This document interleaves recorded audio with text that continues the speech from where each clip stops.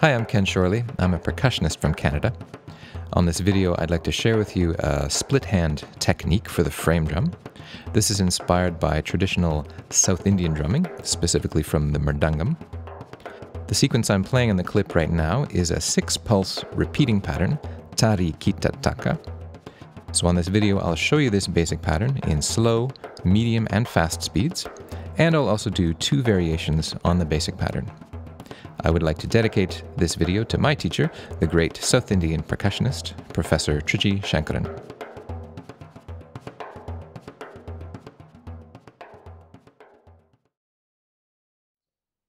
Here's the basic 6-pulse tari kita taka pattern. You can see the split hand right here. It happens in the middle of the pattern. So the sequence starts with the dum on the thumb here, 1, top hand, 2, you do pa, 3, split hand, 4, another ka, and another pa. A little faster, so 1, 2, 3, 4, 5, 6, or ta, ri, ki, ta, ta, ka, ta. Here's the basic tari kita taka pattern in 3 speeds. You'll hear the slow pattern 4 times, medium speed or twice as fast 8 times, and then twice again or 4 times as fast as the slow 16 times. Then it will go back to medium and then to slow. So slow, medium, fast, medium, and slow.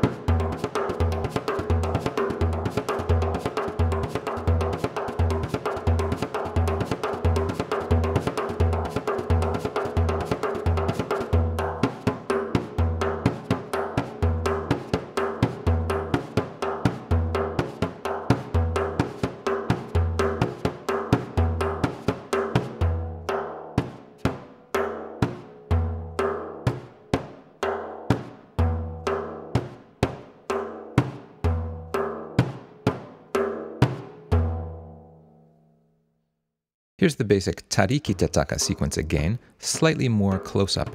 You'll hear the slow speed twice, medium speed 4 times, fast speed 8 times, then back to medium 4 times, and slow twice.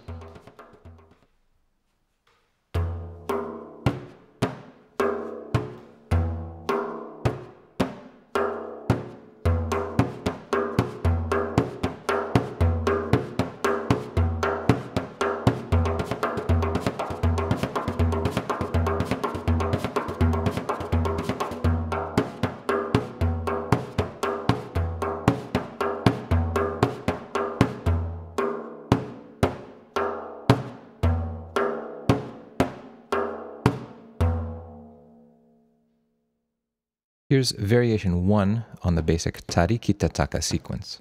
It's almost exactly the same except the 5th stroke in the pattern, tari kita ta. Rather than playing with a top hand, playing a ka with the ring finger, you reach down and do a bouncing stroke with the middle finger. At the same time, you can also dampen the head with your dominant hand, and this creates the effect, it's almost like an overtone. Again, you'll hear this sequence in slow, medium, fast, medium, and slow speeds.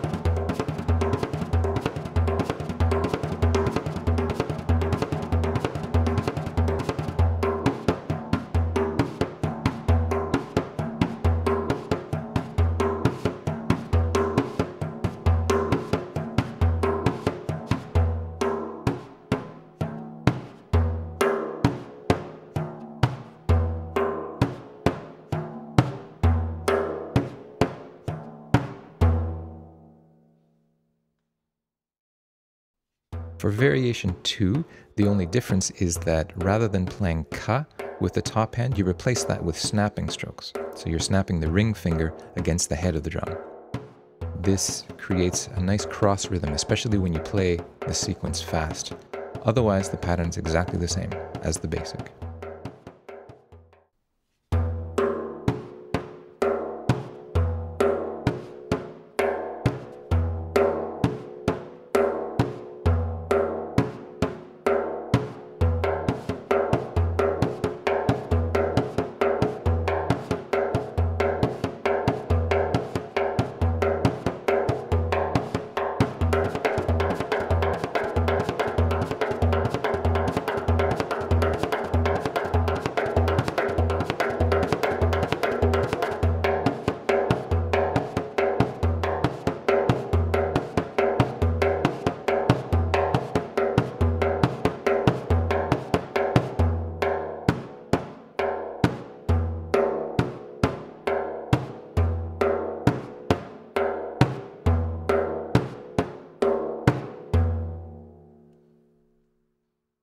Here's another look at the variations from a different angle.